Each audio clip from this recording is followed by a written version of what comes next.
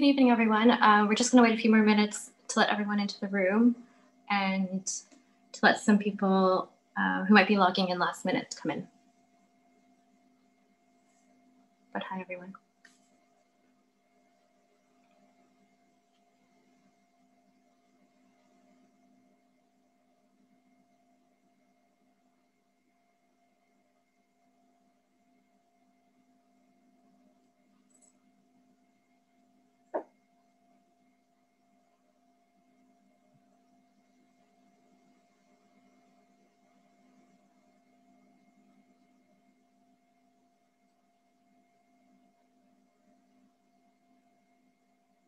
Cool.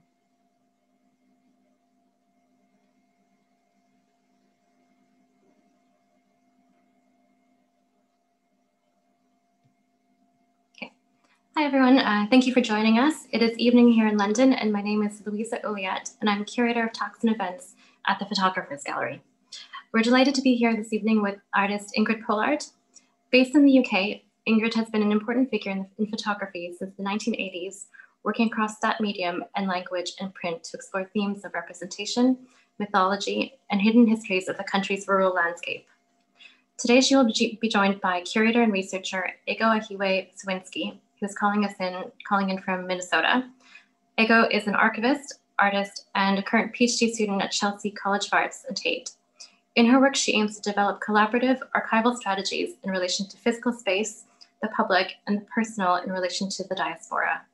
Together, they will be looking at Ingrid's process and the role of the archive and what it means to be working today in Britain. After Ingrid's presentation and the discussion with Ego, we will move to comments from you. You can submit your questions through the chat function here, or they can be posed directly to Ingrid by using the electronic hand function here over Zoom, and we will then ask you to unmute yourselves. We will do our best to respond to you. However, given the number of people here today, we'll be unlikely to get to everyone. The event should last roughly an hour or so, with the last 20 minutes dedicated to Q&A from you. So we are approaching this event in the same way we do all of our public programs, which is with the aim of creating a form of trust and mutual respect. So please keep that in mind when exchanging messages. And we look forward to seeing you here again soon. I hope today's discussion inspires you and that we see you again in the gallery, hopefully, which is now open. So thank you again for joining us. And now to Ingrid Pollard and Ego Ahaiwe Sowinski.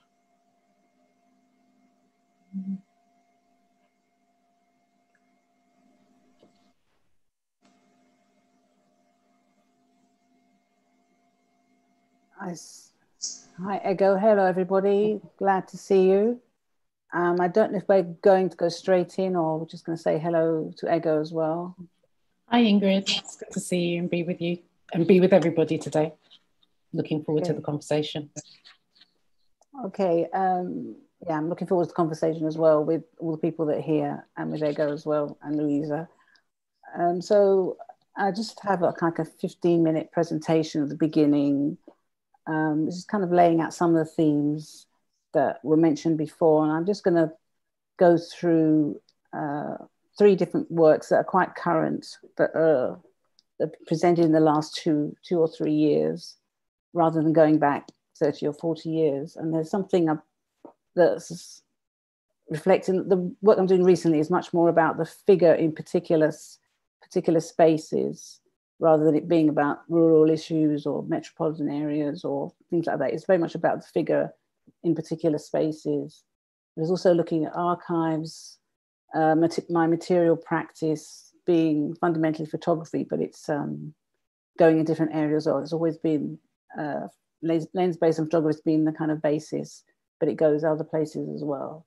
And also talking about the repetition, the persistence of kind of empire, colonial ideas, nationhood and citizenship.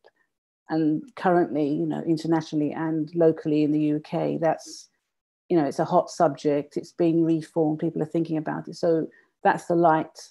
My practice is hoping to shine a light on that, rather than talking about very poignant activism in a traditional sense. It's kind of an artistic response to that, looking for agency if I'm working with archives, and kind of respectful agencies, the people in the photographs. So first, I'm going to share my screen and go through the images, if that's okay. It's going to be about 15 minutes, and it's 3 bodies of work.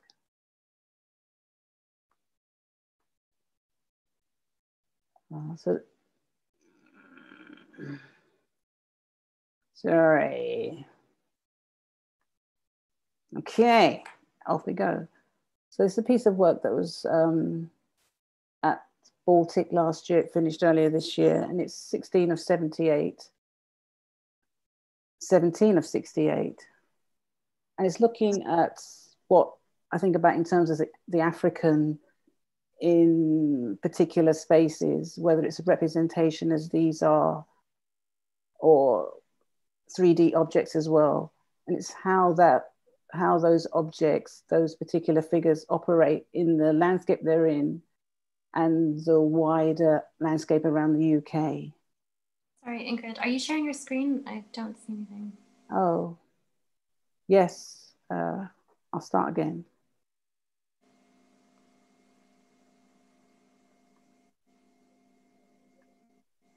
Cool, I can see it. Thank you. Thank you for reminding me.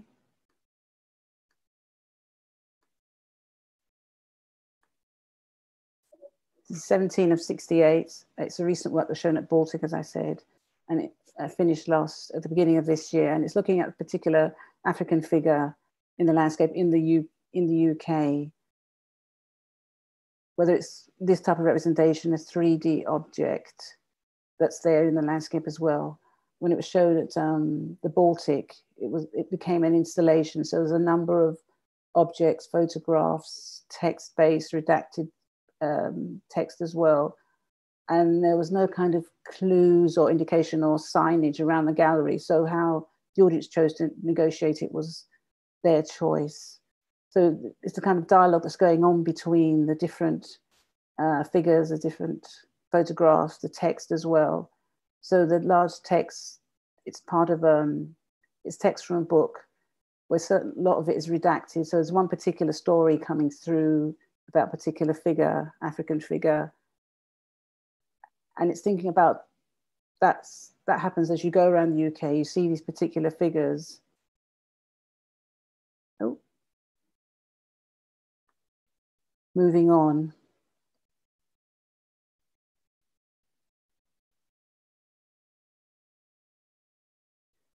It's how you can start to think of those figures as Africans rather than the black figure, and that contrast between the rural and the city. And so it goes beyond a definition that's totally based on race or the other, all those particular old ideas we have.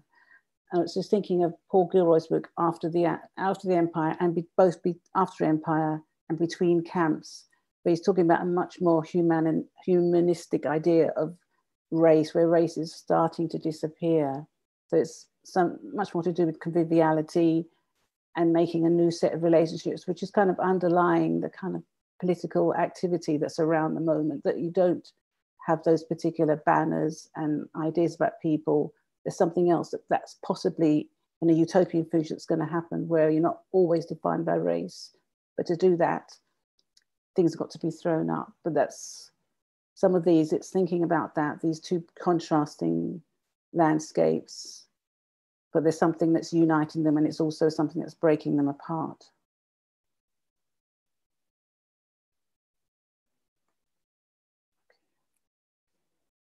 So some of these are inscribed in the buildings itself. So it's talking about the history that's going, the long history, but also the local history, and the history that's is pointing to a new future. So that we throw light back on the past, it becomes different. So the history is always changing rather than the future's potentially going to change. There's also something, these are also about light, what you can see, what you can't see. I mean, quite literally with these embossed pieces. So a lot of them you have to either go up or stand back from all the images in the gallery space to understand what you're seeing. So there's kind of obvious ideas about who you go up to, who you move away from, how you understand them, what you see and what you don't see, and also the fundamentals of photography.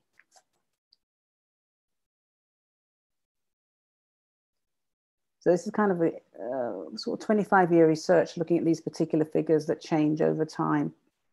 They don't usually last more than 10 years out in the weather. So it's, you know, revisiting sites, photographing them again, working with them again. So there's a kind of, my history is within them, even though it's someone else's representation. I'm going to talk about residencies, which I've done quite a lot. And this was work called There Was Much Interruption.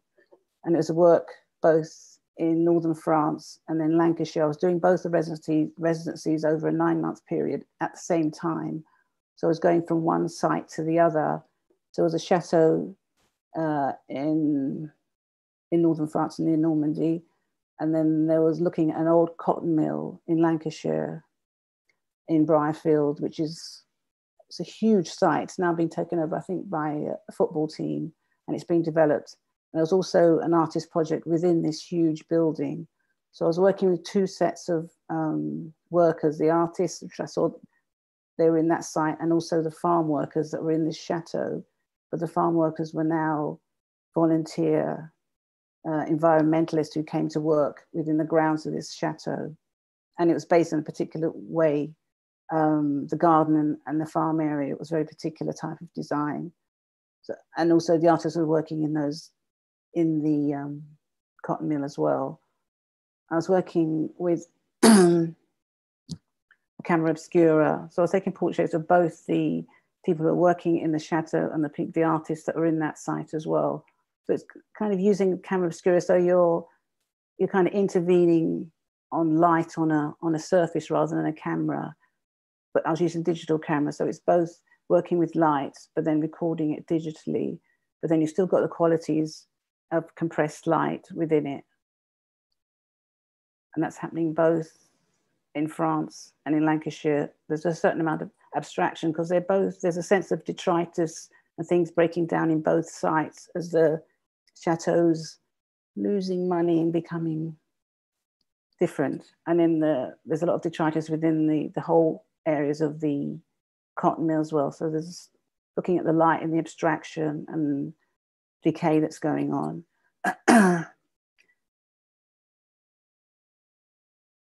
So there's looking at, as well as the detritus, there's particular, just tiny details that are affected by the lights, the growing plants, the decay that's in the mill. And then within the chateau, I was surrounded by toile de jus wallpaper the whole time. I was picking out those. In the bedroom I was staying in, people know what that's like. It's a representation of a romantic rural idyll played out. There's people treading on grapes and cutting corn, and then there's the landowners singing and dancing. So it's that big division of labor being reinforced the whole time. So I was trying to cut across that. And there's also the idea of labor activity as well within the mill that's now finished. So these are the farm workers, the people in France. So it's the same camera. The light quality is different, the people are different, but there's something about the communication that's going on between us. You know, there to do a particular talk, particular work, and I'm having a negotiated conversation with them through photography, both the artists and the people who are working the land. So I kind of like that, the way we have to negotiate what we're doing, different things. We all have particular roles, and it's how we work those out.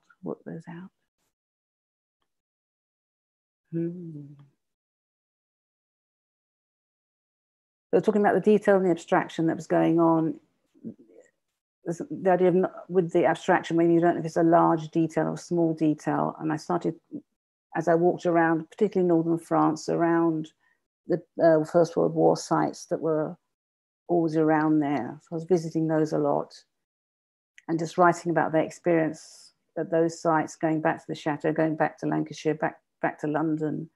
It was that crossing. So it's just trying to record it photographically and text-based semi-poetry, and then talking about light quality and camera obscura. And part of it ended up with these wallpapers, which were mimicking the toile de jus wallpaper that was in the bedroom I was in, but I've kind of dropped in my own present day workers in both sites. And also I was collecting glass plates from the kind of historical ones, from the printing that went on in Kumasi in Ghana. So they're dropped in as well, just extending that idea of the work and colonial connection, because within the area I was in, they were growing sugar beet, and that grew up when the sugar that was coming from the Caribbean started to die down and became too expensive. So it's, you know, a kind of particular trail that goes through to the Caribbean as well from those sites, and the relationship of cotton to Pakistan as well. So yeah, they were both working towards a kind of colonial involvement in both the Caribbean and in England. If that makes sense. Never quite sure. So it's the last piece of work, and it's looking at an archive that was in. There were two parts. I'd commissioned by Autograph to hand tint a series of images from the Caribbean Photo Archive in New York. It was these images from 1890. You know, it's 30 years after emancipation. They're in Jamaica, and these particular images were the photographers, the Valentine brothers, the Valentine photographers from Aberdeen, were sent out by the government to go to the Caribbean, particularly Jamaica, these ones, to present a series of very picturesque images of these sites. It's, you know, it's a form of gentrification going on through photography, but also I've been to a couple of museums, and they have these series of like 10 pictures, these particular Valentine brothers, their father as well. That it's both armchair travelers, but it's also to send out to property developers. And it lays out, look, you see there's infrastructure, there's roads, there's telegraph wires, you see the demarcation for land ownership, there's fencing, and of course the main commodity is there's people to work there. So it's supposed to say, look, come to this place, develop it, there's plantations, there's systems, you can come and make money from here. But at the same time, they're very picturesque. And I've seen the equivalent of contact sheets. So there's a number of photographs from the same angle, but they're all slightly different. So you tell people have been posed and presented. And people who know this area of Jamaica said that particular ferry is still there. But it's looking at the landscape, particularly how it's verdant and potential, a lot of things to grow. There's potential there, but it's to sell it in a particular way. So they'd have the people who are living there, African descent. There's also images of the South Asian population there. And this one I've seen, there's a number of different placings of these people. So these were large images. I spent quite a long time just staring at these pictures as I tinted them. It took hours and hours. And I started to see there were lots of, there's the main pictures. We can see how it's been laid out picturesque, but on the edges, there are lots of little people who are just looking at the photographer, observing what's going on, or him, what was going on. And I kind of think of them as escapees. I presume they wouldn't know they'd be in the photographs, but they have a particular type of agency, that they're part of the event, but they're not in the photographs and not under the control of the eye of the photographer. So I became interested in them, and interested in the idea of how you can work with an archive with a set of people who I don't know their names, they're all deceased, and how I kind of respectfully work with an archive photographically as well, using digital imagery. But it started off with these tinted images that were part of an exhibition with the wider archive, and then these hand-tinted ones. So I started then, also had a trip to Jamaica, and this is Mount Plenty Farm. So I started, twisted the tinting, so the colors there, but this is a digital image, so the color is the digital color, and the manipulations in the black and white. And this is a site, a plantation. So those walls, those limestone walls, have been made by enslaved people. So that's the thing, that's their labor is highlighted through the color, and the land that's growing now is the development that's been through it being made a farm now. So yes, just starting to think, how can I intervene into an archive, very obviously. So I'm intervening as a photographer, as an artist. So, but then keeping some of the integrity of the original image. So it's using Photoshop quite distinctly so you can see it. And I was concentrating again on the people who are looking at the photographer. They're giving eye contact, and by extension, they're giving eye contact to the audience rather than the photographer's eye, this particular picture. So I've very obviously used Photoshop to highlight and bring out the people that I'm interested in. And it's obvious people are looking through windows on the edge of photographs, still looking back. I never know quite which one. So this is one of the few images. The guy with the donkey is one of the photographers, but I was interested in the labor that was going on, people who are working on him. He's not going up on his own. There's always going to be one or two people, 3 or 4 helping with his work. So that's what I'm interested in. The one that's behind, again, he's looking at the photographer, but then he's not the main object. And then using Photoshop in a very distinctive way. So I kind of moved out of Jamaica going towards the French Martinique, French-speaking islands.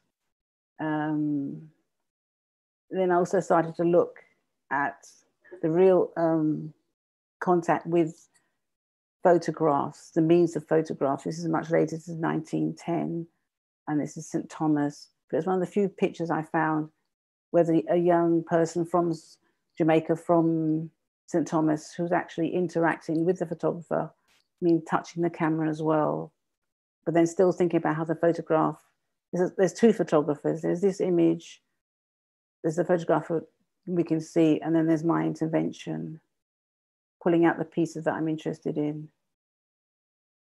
There's a whole series of these photoshopped images. Whoa.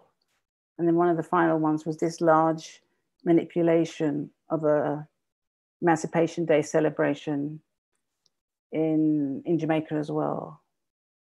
So it's seeing, it's almost playing with the audience.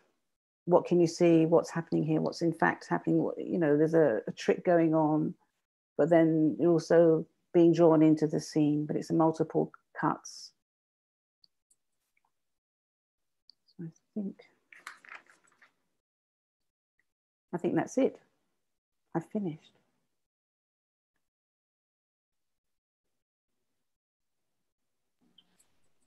Ingrid, thank you for such a generous presentation of your photography. And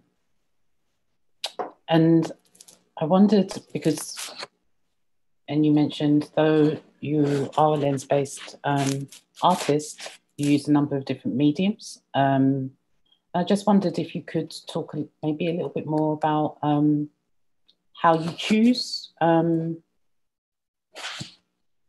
medium for each piece, and the kind of different techniques. We've got hand tinted, we've got Photoshop, and I know that you use a lot of film and you like to use audio. So just wanted to maybe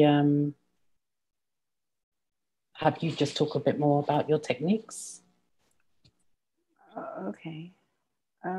Well, sort of different mediums and the way using them are very much, that's the fun part for me, which theme is most appropriate. Usually that comes quite early on, whether it's just scale of photographs or it's making it very obvious that when the audience is engaging with these images, that they know they're looking at looking at a representation of something other, rather than, I'm interested in film, but I have quite a commitment to the still image, whether that's a representation of a page of a book.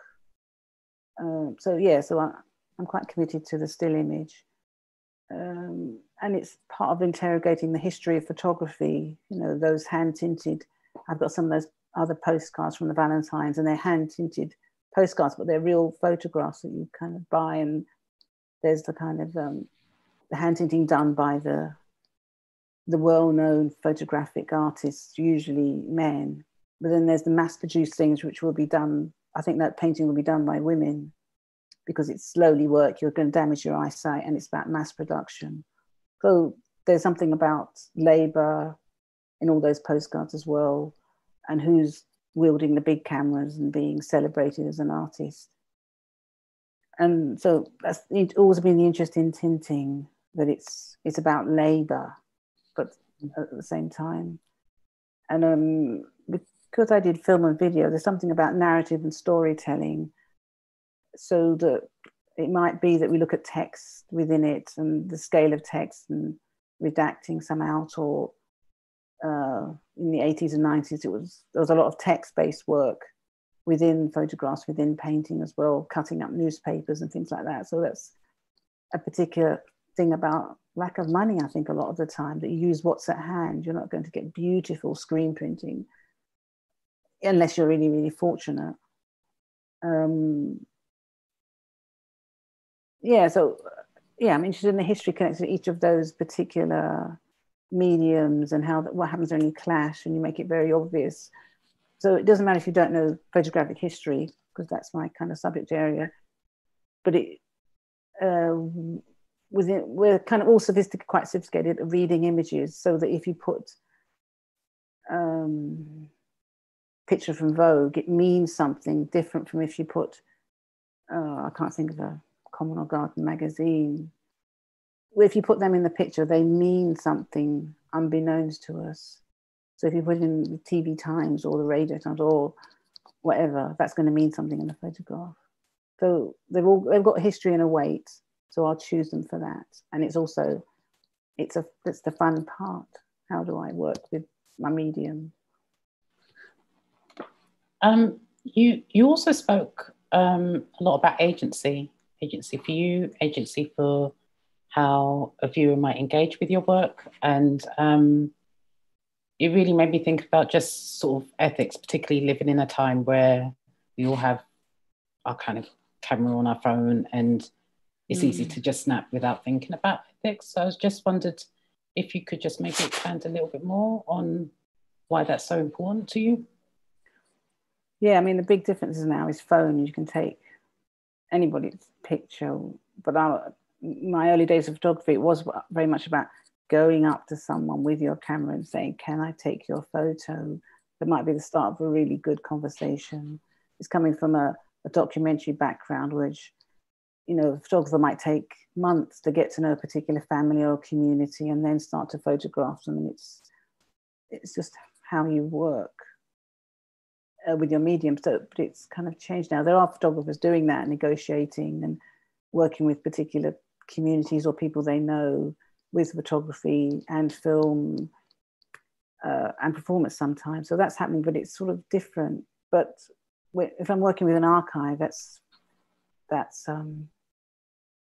it can be easy to just take something out and put it in and chop it and edit it and crop it to see the view you want. And I try very hard not to do that. But then at the same time, I'm tinting it and working with Photoshop, but also want to make those things very obvious that I've intervened for a particular idea and I can be questioned on it. So I can only negotiate with the person, Patrick Montgomery at the time, whose archive it was, and he spent 25 years accumulating these images and cared about them and cares about them quite a lot. So that was important, and being introduced to them through autograph, and it's a very particular set of images, and that's what we're doing. So those kind of ethics and where it's going and the costs and everything is very clearly laid out. And I guess I don't do that snapping with my camera, even with a digital camera. It's so easy. Even that doesn't feel okay. But that's because I've gone through a particular journey with photography. But it's important because Black people have had their images, for one thing, stolen since the beginning of photography. And they've been manipulated, they've been classified using photographs, and the link between photography, the police, medicine, classification of people. Photography has a very dirty beginning. So I'm always aware of that. I've got to carry that heavy sack with me and try to fight against that, I think. So that's always in the back as well, that, you know, photography's got a dirty past, right from the beginning, from day one. You use the archive a lot, and I just wondered about the role of your personal archive in relation to maybe exhibitions, or particularly the exhibition recently with Radcliffe Hall, curated by Mason Levy Yap and Laura Guy, and just wondered if you could, though you didn't share that in your presentation, maybe just talk about some of the works that was included in Hot Moment or Glasgow International. Personal archives, I mean, personal archives, my stuff, you know, my negatives in the boxes and everything. And if I tell students, if you turn up every day and you take some photographs, eventually you'll have an archive. But, you know, 25 years later, you just have to turn up and take photographs. So, I mean, I try and approach it the same way as I would anything ethically. So both the Hot Moments, the recent one, and Down Deep, Deep Thirst, the ones that was in photograph, in Glasgow International. Both, you know, people in Radcliffe Hall, they, you know, I find their ethics, you know, they're laid out, they're right on the top. So I trusted them straight away, the way they approached it, the way they approached the other photographers, the whole context of Glasgow International, where it was shown. So it was always a negotiation from the beginning. And the second show was also a negotiation, because I kind of knew a lot of the photographers in the show, or I knew their work. And in Hot Moments, I kind of knew those other photographers quite personally. But we still had to ask everybody in the photographs that were still alive that we could use their images and everything. I have to do it. That takes a lot of negotiation and talking, and which ones you can use, which ones you can't use. So that you proceed with the same ethics. And because I've got that thing that's called an archive now, it's kind of valuable when people want it, get approached a lot, and other photographers of my generation, people want it, and trying to work out how you approach that and how you deal with it. I've been working in Glasgow Women's Library as well, looking at their lesbian archive. There's the same questions are coming up over and over again, how you actually work with that to honour the people in them. You don't, obviously, sometimes they don't want their photograph shown ever again within that. So you always have to negotiate and ask people. That's the way I work with all of those in my own personal archives and my family's archives, which I've got as well. Negotiation, and you have to be respectful.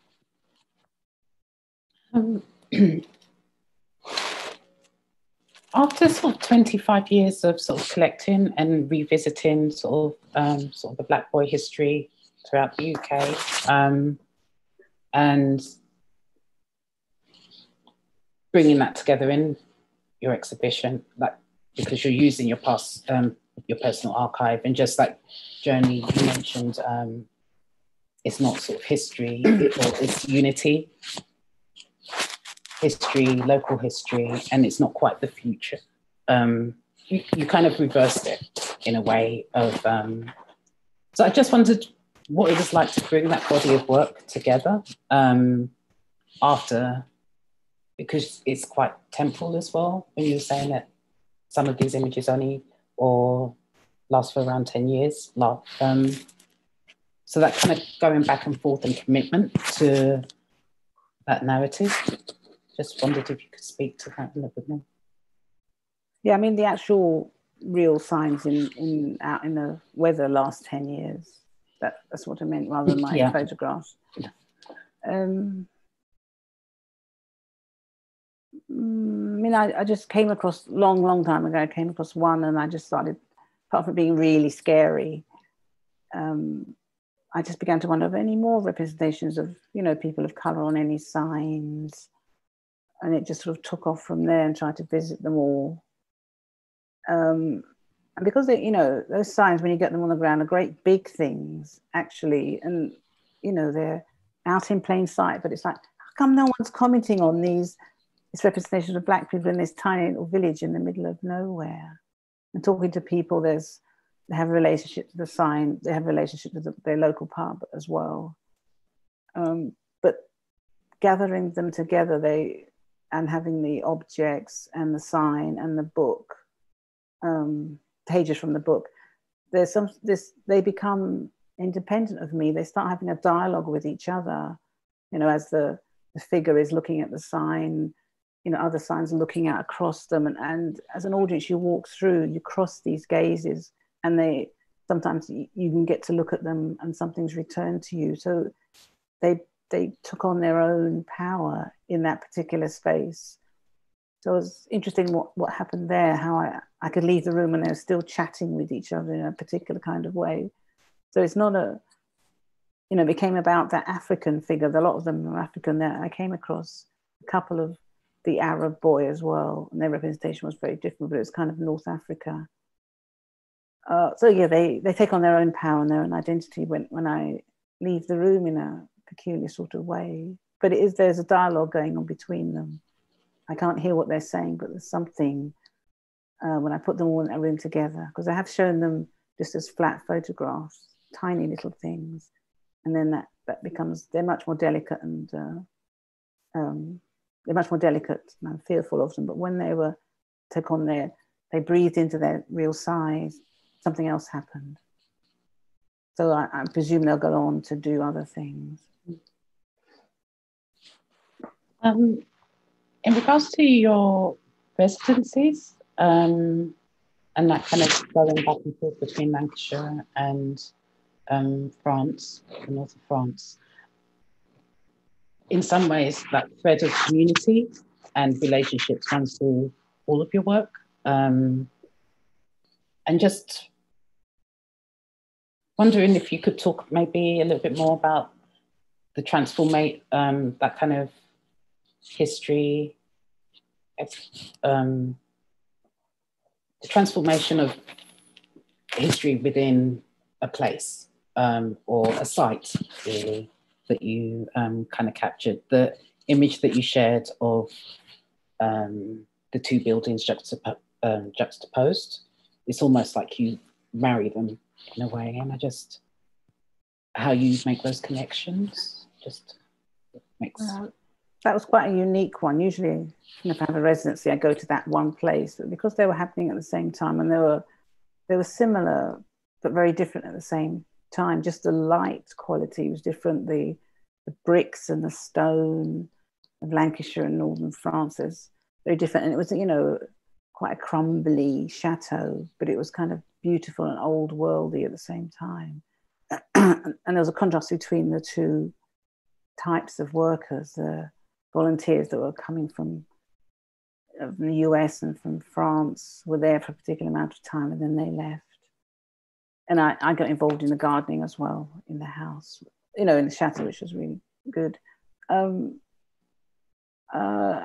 those two, there's a few times where I felt very outside of the two communities, even though I was embedded in them. It might be the going to and fro, and going to and fro, and that seemed to be the only way to link them eventually. And then the opportunity came to show the work as part of an exhibition at Hollybush Gallery. So then it's kind of making them into something else. But usually when I do residencies, it is about being embedded in that community, and again, how we can start to talk about how the photography is going to happen, because that's my job there, and they might be farmers or they may be teachers or something like that. So the type of conversations you can have, even when I went to Jamaica, is very particular, because they know I'm there, they know the parameters of a relationship, and they know I'm going to go eventually. So there's a way they can start to be much more open with me, because I'm going in a certain extent. And so can you make them more revealing, or make them, they have an opportunity to be quite much more revealing, or to show me or tell me things about their area. So that happens a few times, and it's quite unusual. It's a great bit about it, and vice versa to a certain extent. So, and because I'm observing them as an artist, they're also observing me as someone who's working in their community, and they are the experts usually about their community. So sometimes they're very interested in what I do look at and chose to throw the light on or take a photograph of it. So it's kind of a bit of a win. It's not always great. I don't want to make it sound hunky-dory. There's troublesome relationships there that develop as well. Yeah, I mean, every residency is different, but that one was unusual because they were together, and it was kind of making sense of decay in both places, the moment of transformation before the cotton mill becomes the sports center, etc., housing that it is now.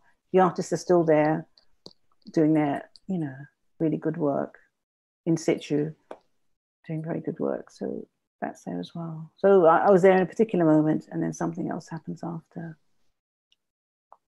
In some ways, hearing you describe that, I think of the postcards from Valentine and Sons, and almost like you're now the photographer with all that going around you in some ways. But I wanted to move on to everybody's questions and and I have a question from Siobhan.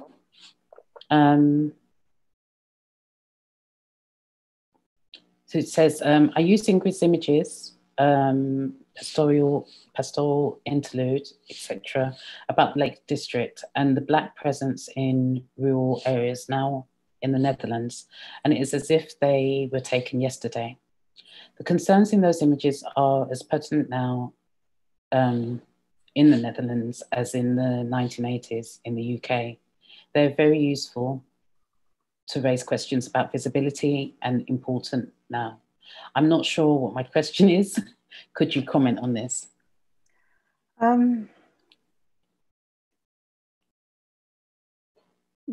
I can be as direct. I now try not to talk about pastoral interlude too much. I like the fact that people continue to find them valuable, but my direction is now Black people who are now, the range of Black people, particularly young people that are going out in the landscape, countryside, whatever you want to call it here, the Black Birders, the Gals Who Hike. There's a number of organizations, Wild in the City. That's my reference point now. People who are actually going out, taking that, why can't we go here? We're going, we're walking, we're going to do whatever we want. Julian Burke, who's talking about race, but also, she's doing work, she's on Country File, all that sort of thing. So those are the people, my reference point now, not so much looking back to the colonials and why aren't Black people going? It's like, it's not true. It hasn't been true for like 40 years. So I'm glad people are taking it up, but I don't want to have that type of conversation again. Because there's loads of people Black people going out. That's the people you need to speak to. What has motivated them? The Black Birders, particularly, in the US as well as here, there's some sort of sea change happening, that the metropolitan areas are not the only areas that Black people are being marginalized in. They're being marginalized in the rural areas as well. But something's different happening, and that's what I'm interested in. I've got a question here from Naomi Pierce, and she says, Ingrid, you mentioned a number of residencies, one in Normandy and one in Lancashire. I wanted to ask, what is your preferred way to get to know a site? What are your tactics? Do you reach for the camera early on, or do you experience it firsthand for a while? Take notes before you represent it visually? How long, ideally, do you need to engage in a place, or is this totally site dependent? She also feels like she may have answered. Well, Naomi, all of those. I mean, I did a residency in Lee Valley, which is just up the road from where I live, so I was very, very familiar with it. When I was at school doing my A-level, did a project about it, so like 10 years later, I'll do another one. So it's all of them. Some I know very well, some I just come fresh, but there's a time of doing big research, because you'll know you're doing it, and then there might be a couple of months, so that's the time to do book research and recce visits. So the note taking is usually with a camera rather than alongside note taking, and I get great gatherer of things and maps and geology and all those sort of things, speaking to people. But it's all of those things. You start with a camera or you don't. But usually when I meet people, I don't whip the camera out straight away. It's just scary for people. I usually ask, if I'm there on the site, I'll ask people to just take me for a walk, even if it's in an urban area, take me for a walk that they like or something, because they get really excited if it's one they really like and they want to, this is where the dog fell in the lake or the duck bit my finger. So all that stuff is really interesting. But it's all of those things that Naomi said. I do all of those things. Yeah. I've got a question here from Anthony Spira. Ingrid, you talked about embossed text pieces at the Baltic, which are difficult to read and make you go up close or look sideways. How important is the physical act of looking and moving and different perspectives to your work, in addition to the obvious subject matter? Well, that's it. I do want people to look at the work. I mean, sight and light are the two things that working within photography, and that's what I manipulate. The light, whether it's digital and you're manipulating data and cells. What was the question again?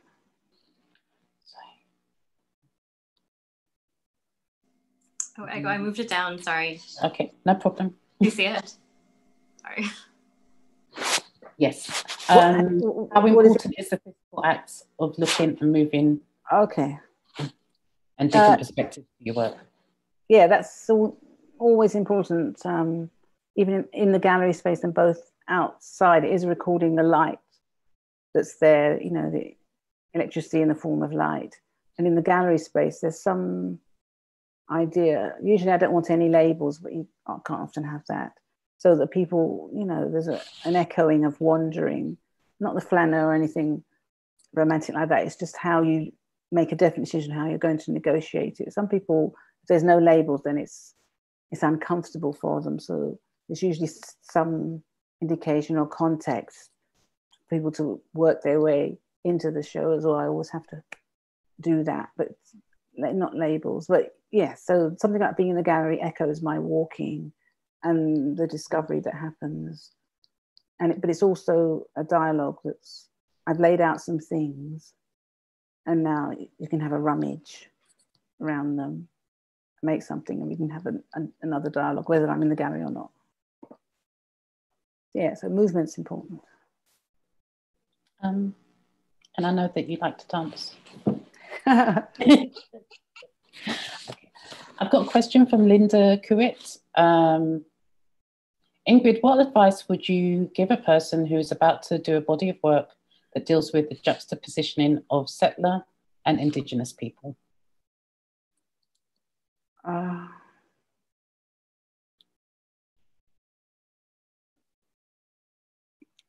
It depends if you know the area or the settler community or what's the connection. I mean, it's that situation. If you're talking about Romanies or it's a very wide question. I don't quite know how to answer it. It's wide, settler, and I don't know how to answer that. Okay. I need a bit more context, or it needs to be smaller. Maybe come back to, yeah. From Rachel Capovilla. What project work do you want to do that you have yet to do or want to be asked to do?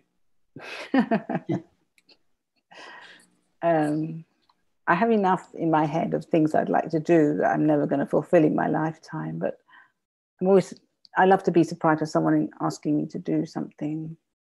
I'd like to do a bit more traveling, even though I want to do less of it.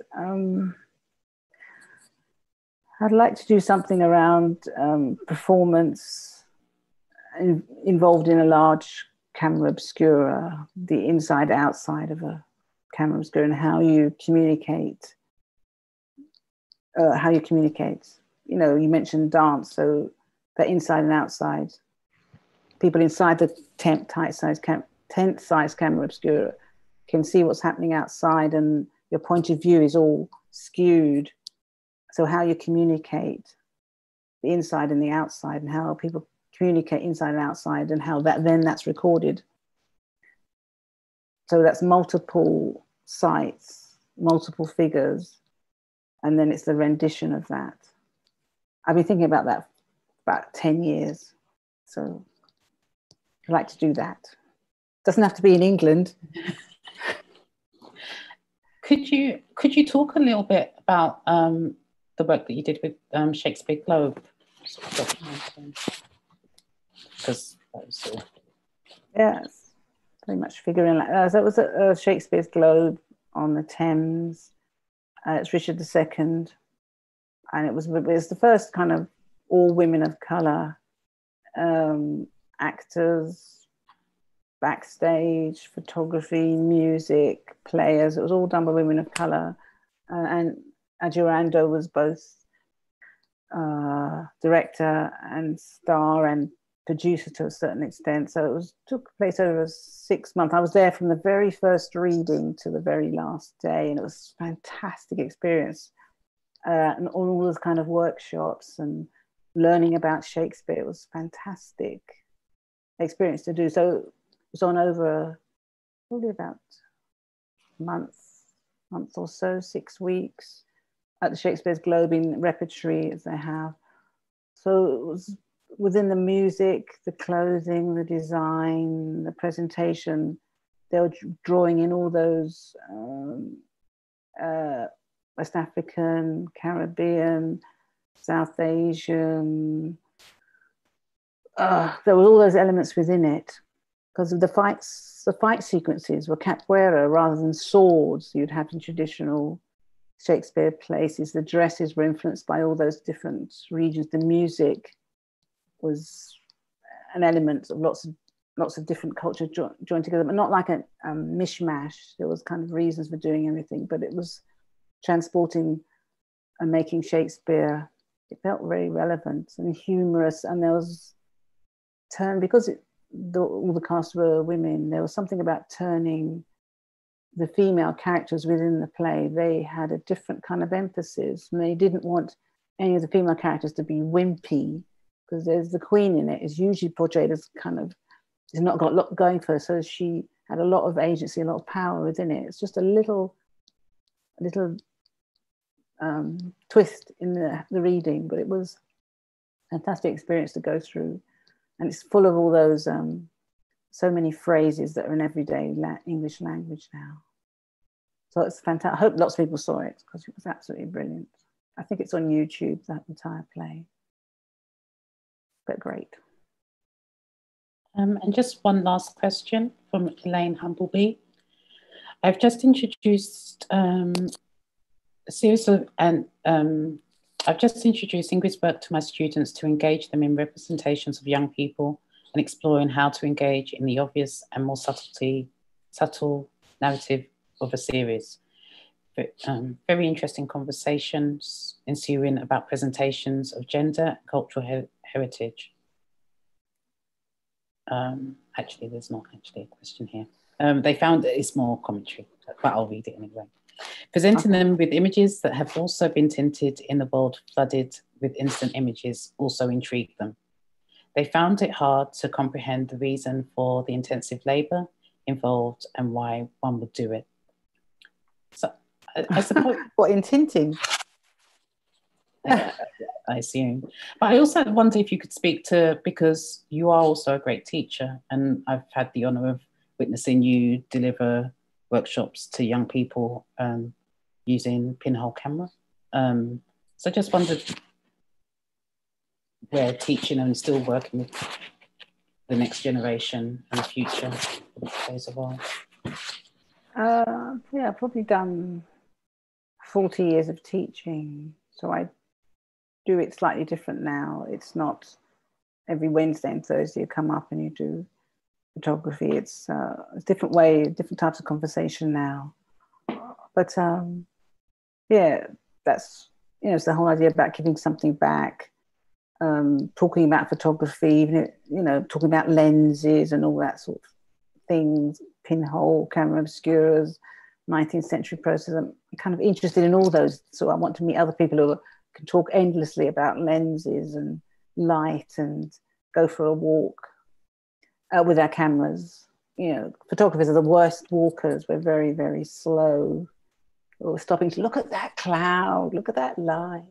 So yeah, teaching is always part of it, but how I teach is very different now. It's not day in, day out, which is very exhausting, which is what it should be. The students are there to suck the life out of you because that's their job, even over Zoom and everything. So I do less of that now. So the type of conversation is different. It's overarching discussion of themes rather than the minutiae of day to day. But I'm still interested in that as well. But it's more short term. Yeah, different type of teaching.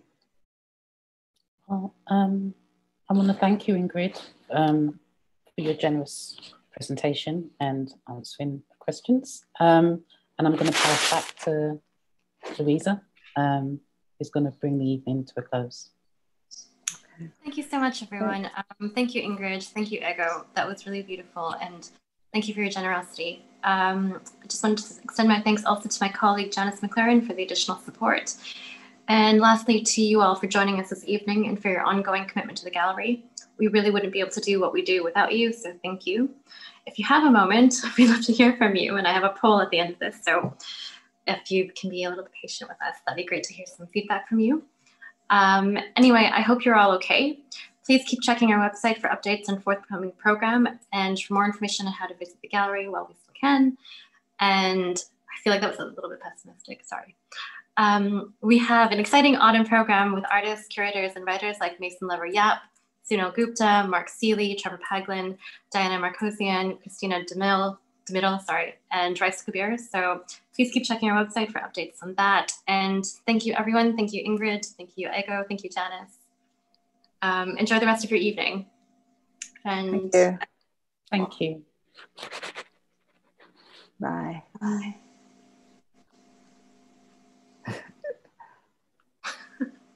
I'm gonna stop recording now. Mason. That was great. Thank you so much. Oh, great.